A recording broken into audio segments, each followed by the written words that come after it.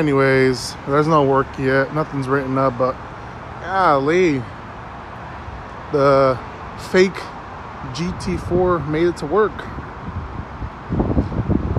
Oof. Whoops. Where's that from? Oh, crap.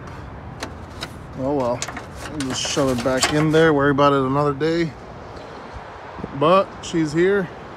She's at work. I was checking my air fuel ratio. I wasn't going anything past 15.5 at times, but it stayed around 14.7 like how it's supposed to. But yeah, dude, fucking work sucks right now. Anyone in the dealer industry has technicians? How are you guys doing right now? Because we're doing really bad. Like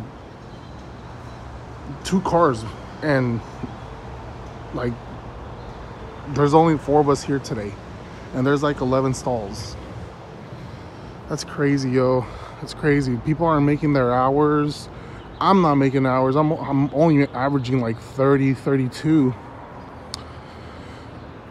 And these are gonna get knocked out really quick, maybe within like half an hour, because I think this one's a software update recall, if I'm not mistaken. I'm gonna go check right now, but just work sucks right now, yo.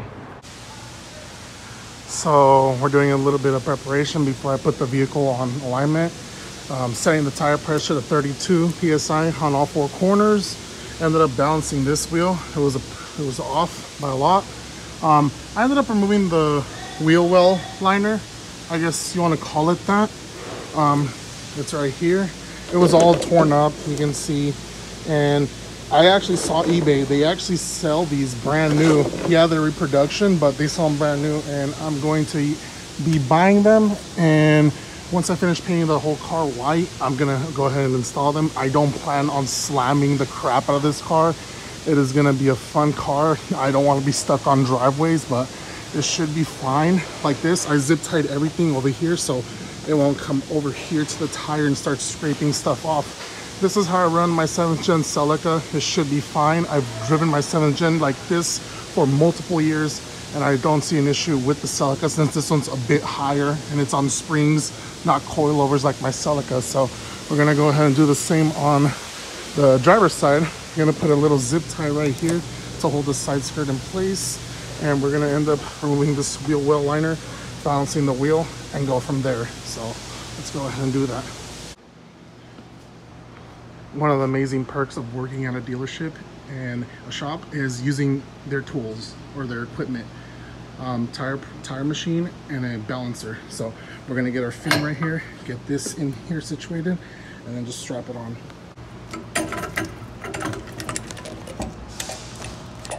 We're gonna get this a couple times, and then we're gonna remove all the old wheel weights. There's a couple right here, so we're gonna remove these. And is there any on the inside? I don't see any on the inside, just on the outside. So we're gonna go ahead and remove them with a chisel and just go like that. Can't do it with one hand. So once you already made sure you got your dimensions right, this is a 16-inch wheel. We're gonna go ahead and lower it.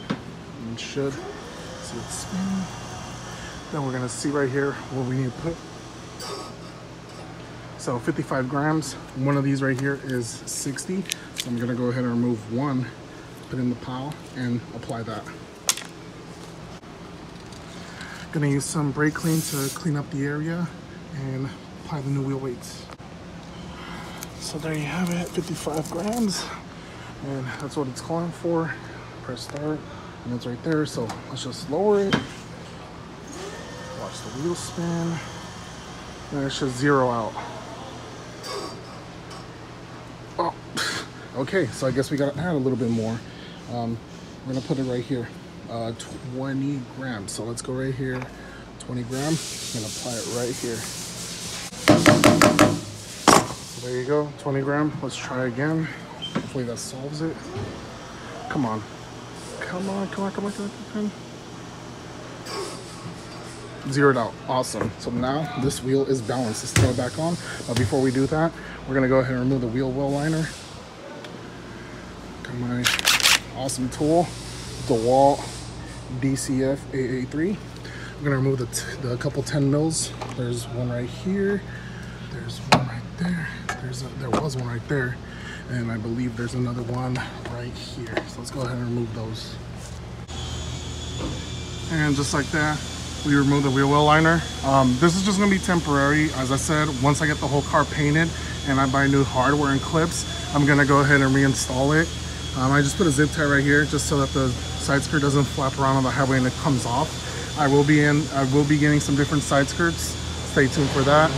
All right, torque these down, set the tire pressure at 32. So now we're gonna bring the car down.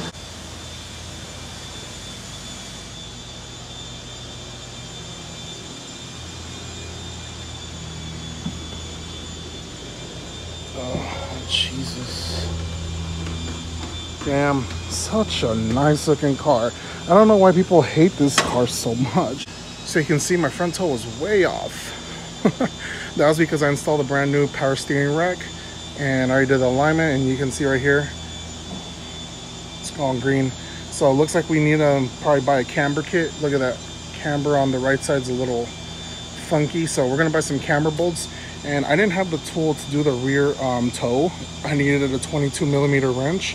So I'm probably gonna do the rear on another day, but I just wanted to do the front because I installed a brand new power steering rack and I wanna make sure I don't go through the tires instantly fast. So that's gonna be it for now.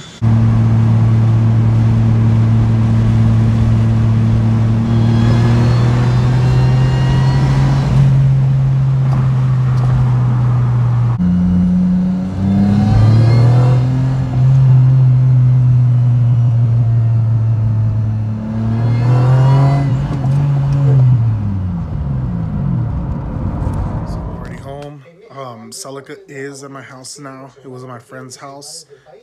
We were doing the whole swap at his place, but it's somewhat drivable now.